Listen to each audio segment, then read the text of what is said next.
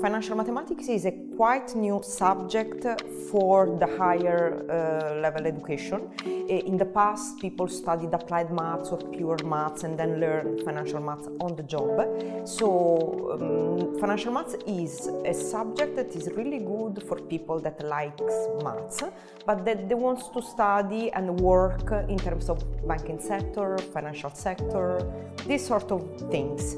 I was always really interested in maths in school, and I watched kind of a few movies and you see, different trading floors, and I always found that kind of fascinating, but I wasn't 100% sure that I wanted to do financial maths, so I chose to do the kind of common entry into science. And upon doing that, I kind of really focused in on maths. I didn't do any labs or anything along those lines. But then with maths, I found that I was really interested in stats and financial maths, so I chose to specialise in those two areas and then eventually specialised in financial maths. First year is a really nice experience that students coming to UCD can enjoy. So we have organised a sort of peer-to-peer program. We put in contact new students with the stage 2-3 students in order to have advices, learn a little bit about their experience.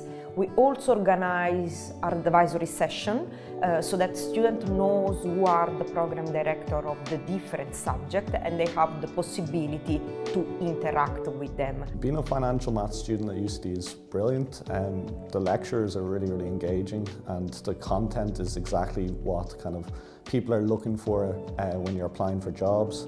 A lot of modelling, a lot of coding, but then you have that pure maths aspect as well to kind of build up your foundations. So every day is something different, especially in the world of kind of financial maths and in the world of finance, lots to do with current affairs. So kind of being able to use your knowledge of, the real world and mix that with, your theoretical knowledge, it makes for a really interesting course and it's really engaging. You can think about 4 pillars that are mathematics, statistics, finance and coding joined all together.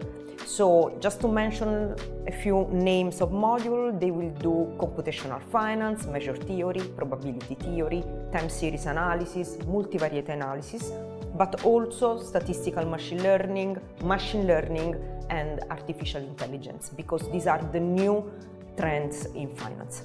In terms of work opportunities, financial math students can go to work in the financial sector, in governing authorities. When I refer to financial sector, they can think about investment banking, risk management, consultancy company, or regulation thematics. The part of the course I particularly enjoy is kind of the project works and the group project. So with group projects, you're interacting with people from different modules that are in the same, or different courses that are in the same modules. So for example, we have an actuary project at the minute and we're putting random groups, so you get to meet new people through that. You'll meet people from all different courses and all different backgrounds, and it's just really interesting and really fun to kind of get to know people from all over the world. My best advice for someone trying to make friends in UCD is join as many societies as possible, and you'll find like-minded people there.